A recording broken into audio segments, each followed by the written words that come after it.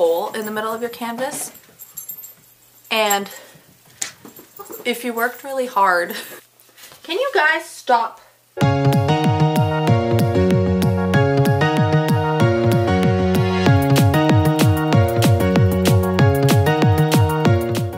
Hello everyone, in this video we're going to talk about the differences of the two main types of canvases to help you make a better decision, to make an educated choice when you start your project. So the first and more common option is the stretched canvas. That's this guy.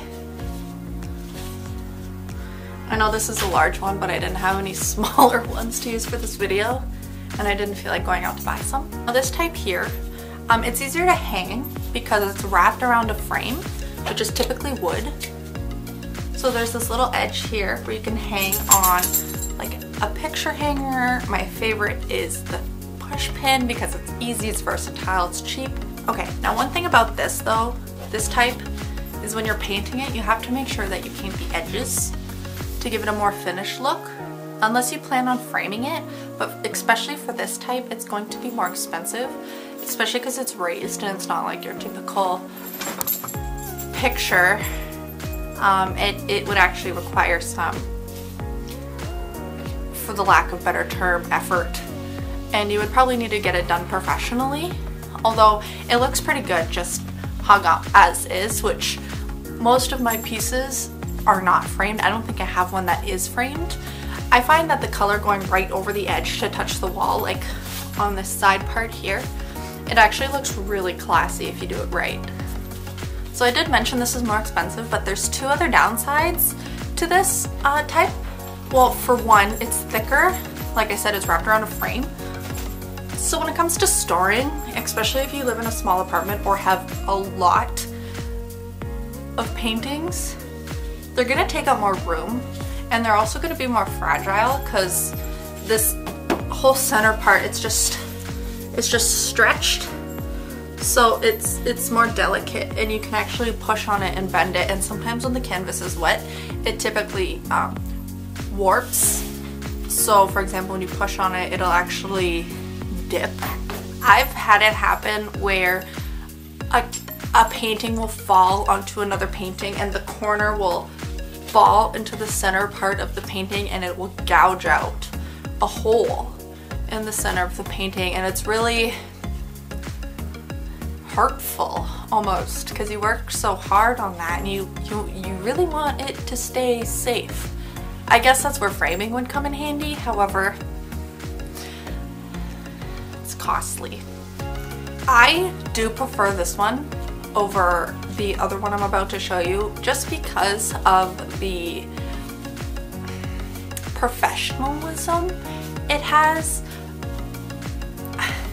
Not that it's more professional than the other kind, I think it's just the stigma behind this being kind of the original type of canvas.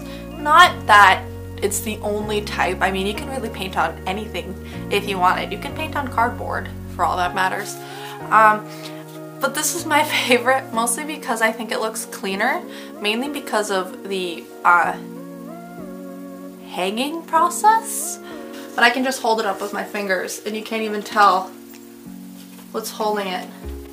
Also, you can hide things behind it. It's pretty cool because it's lifted up. Okay, and the second one now that we're getting into, there's more than just these two, but these are the more traditional kind, is canvas panel.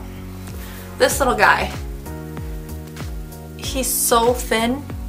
He's great for storing because you can stack probably 5 of these on top of each other and they're still going to be thinner than your stretched canvas.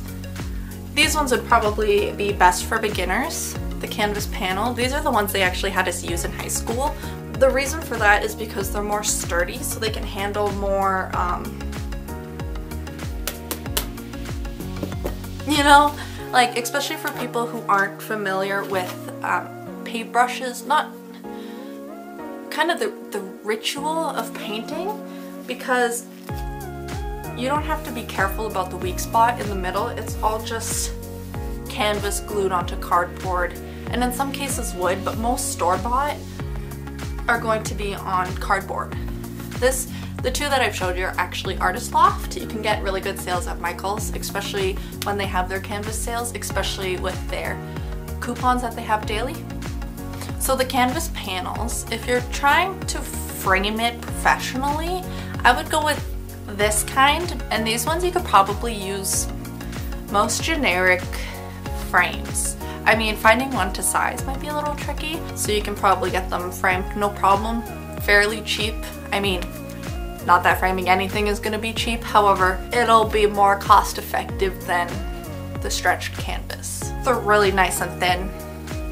I do appreciate the thinness of this canvas, however, it's problematic when it comes to hanging it on the wall, because currently I have to put 2 push pins at the bottom, rest my canvas on top, and then secure another one at the top to keep it from falling off the wall. And it's not that nice looking. I mean, you can get away with some smaller hanging tactics or some clear push pins, which is what I'm currently doing. But another method, I didn't paint this, you can actually buy picture hangers and attach them instead. Now, I tried doing this before, and you have to be extremely careful when doing this, because I tried to do this on a canvas panel, and the nails that are meant to hold this in place punctured the canvas, and it was actually for a friend of mine, and I was devastated because she was regifting it for her nephew. Better option would be use some super glue or hot glue to stick that on instead. Okay, let's recap. So the canvas panel is cheaper and more durable, probably easier to frame, so it's probably best for beginners. The stretched canvas hangs nicer, has a more professional kind of finish to it. It's more clean, a little bit harder to handle, but it looks gorgeous on the wall. Art is all based on preference, and this is just my opinion. I mean, I've been painting for like 8 years. Oh my god, 8 years I've been painting. That's crazy to think about. And these are just little things I've learned along the way. It's not necessarily what I've been taught. Just kind of helpful tricks, I guess, that I've picked up from dealing with canvases for so long. In the end, art is all about preference and technique and style. Obviously, some would be better for other projects, like if any of you know what a grounds piece is, where you glue stuff onto your canvas and then paint over top of it for added texture, definitely go with panel, because a stretch canvas isn't going to be able to hold up to all that weight and pressure.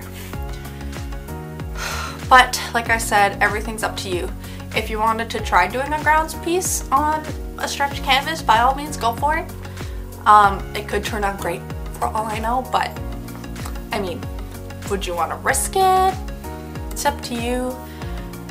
Might just be experimental or just for fun. You can do that too. You can actually approach a project any direction with any tools you want. You don't have to listen to me, you don't have to listen to anybody. That's the great thing about art, especially painting, because everything's in your hands. Just make sure that you're making an educated decision beforehand, because your canvas is the canvas of your piece, and if you don't start strong, you might not get a strong result. And you know, art is a masterpiece. You want to make sure it lasts forever. What you choose to do with this information is up to you. Have fun. Okay, I don't know, is that 10 minutes? Thanks for watching. I hope you enjoyed this video. Stay tuned for more.